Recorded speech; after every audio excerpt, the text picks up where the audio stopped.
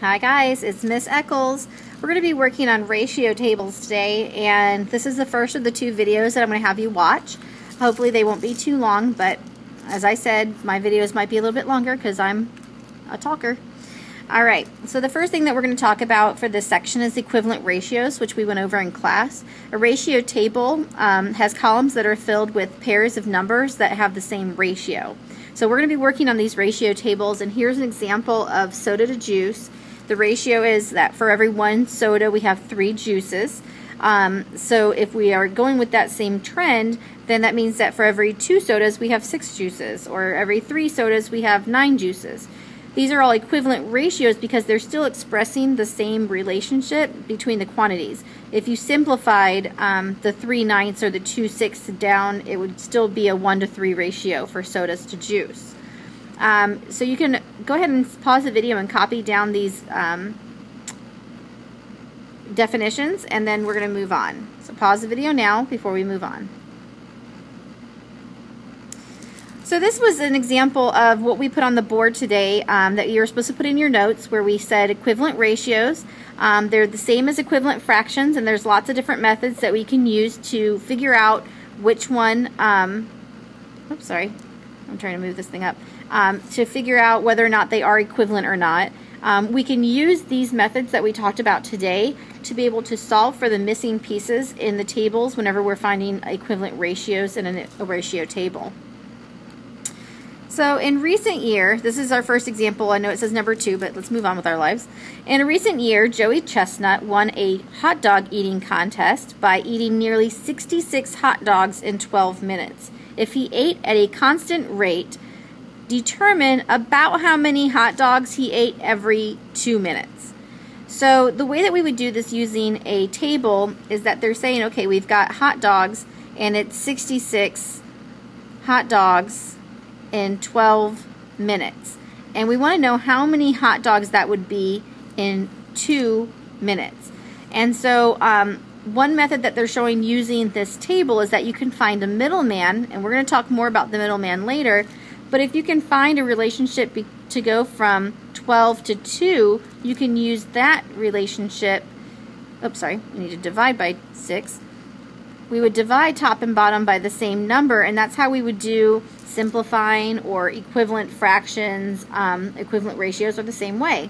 So we would say, okay, if we can do from 12 to 2 by dividing by 6, why don't we do the same thing with the top? And so we can do 66 divided by 6, which is 11. And so that tells us that he can eat about 11 hot dogs every 2 minutes, which is insane.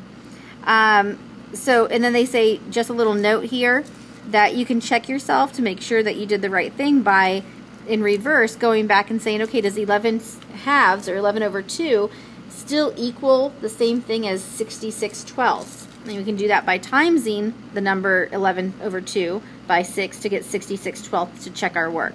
So that's just a nice little note saying that is how we can check our work.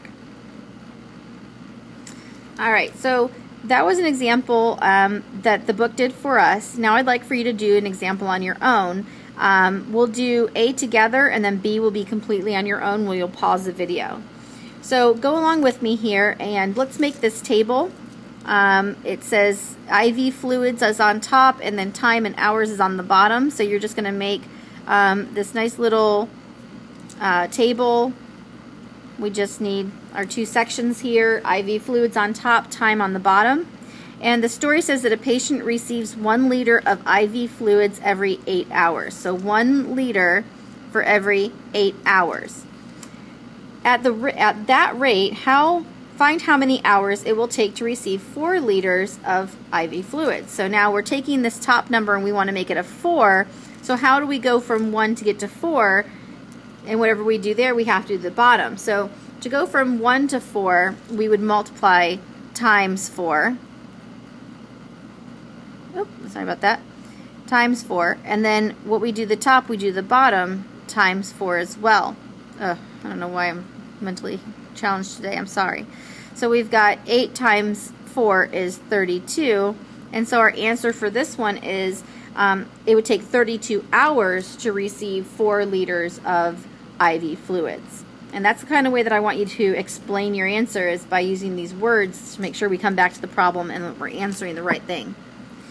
Alright, so for B, to make cranberry jam, you need 12 cups of sugar for every 16 cups of cranberries. Find the amount of sugar needed for 4 cups of cranberries.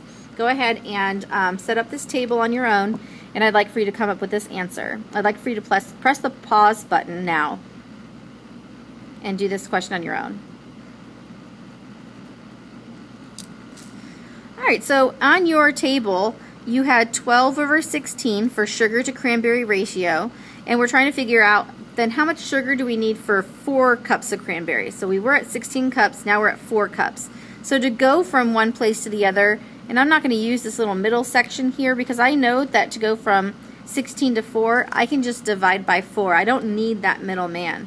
And when I do the bottom, I do the top. And so I've got 12 divided by 4, and so hopefully your answer was 3 cups of sugar. So 3 cups of sugar is where you should have landed.